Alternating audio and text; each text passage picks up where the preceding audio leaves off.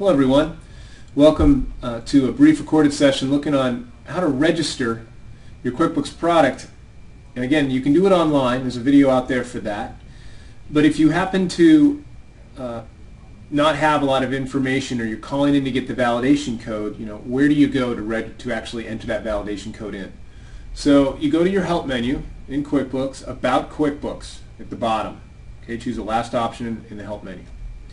And while this screen pops up, you're going to want to hold your control key down and type RP.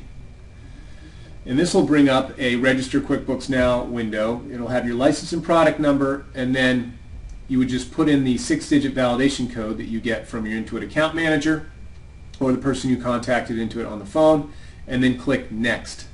And Next will become active, and then it'll say thank you for registering QuickBooks.